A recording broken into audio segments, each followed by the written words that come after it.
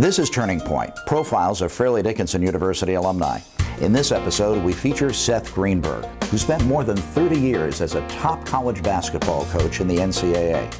Seth considers himself a mentor, an educator, and a coach.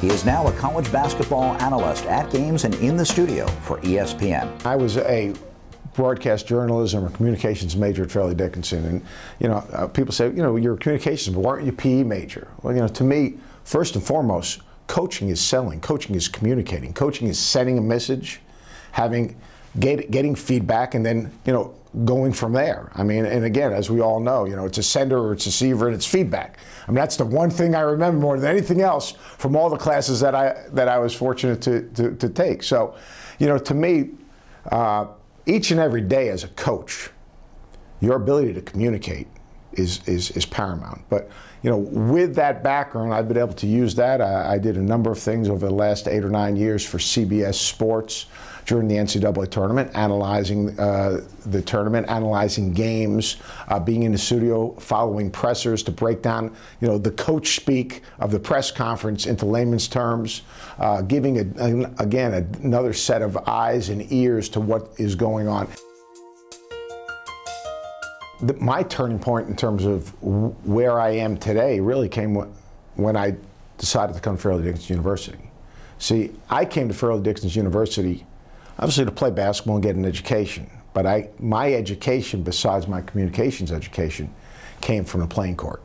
And I chose Fairleigh Dickinson, quite honestly, because of my coach, Al Ababo. Al Ababo was a trendsetter when it comes to teaching and coaching basketball. He was a master coach. He was a master teacher. I always knew I wanted to coach, and if I was going to attend a school, I wanted to make sure that my classroom was the coach I was going to be playing for.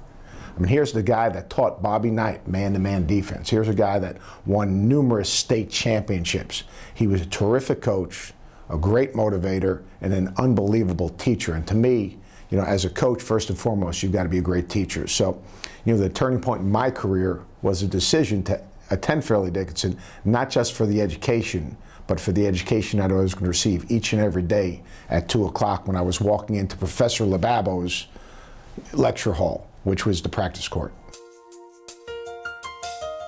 All coaches, if you're invested in the game, if you're emotionally attached to your players, if you're committed and passionate about what you're doing, whether you're coaching, whether you're an attorney, whether you're a doctor, whatever profession that you choose, all right, you want to be committed. You want to put your arms around that profession. You want to be passionate about that profession.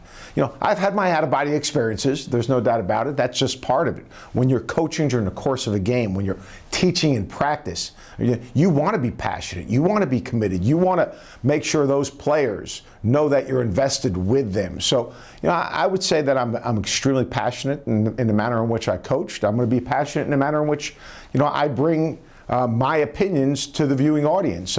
Again, to me, coaching is getting a player where he can't get himself, getting a team to achieve at a higher level maybe than people perceive that they were able to achieve.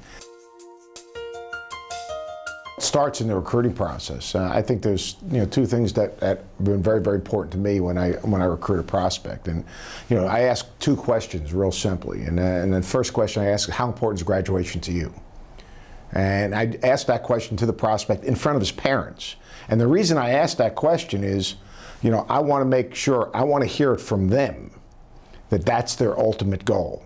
And then once I get that answer, and 99.999% of those student athletes say, oh, coach, I'll tell you one thing, I want to graduate. So, well, then let's look through a tunnel. And if you're looking backwards through that tunnel, all right, did you sleep in or did you get to class?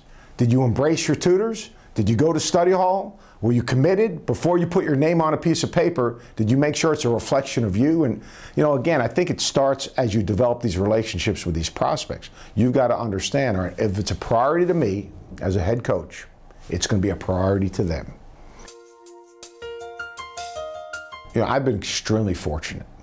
This is a very difficult profession that I've chosen to be in. And I've had a lot of people help me along the way, whether it was getting involved with the 5-star basketball camp as a youth, which gave me exposure to all these great coaches, which, enabled me to earn a scholarship to Fairleigh Dickinson, which enabled me to play for Alabama, which enabled me to get an opportunity to coach at, Fordham and Columbia and move up the coaching tree. And I think the biggest thing is that, I have a lot of friends that haven't had those same opportunities.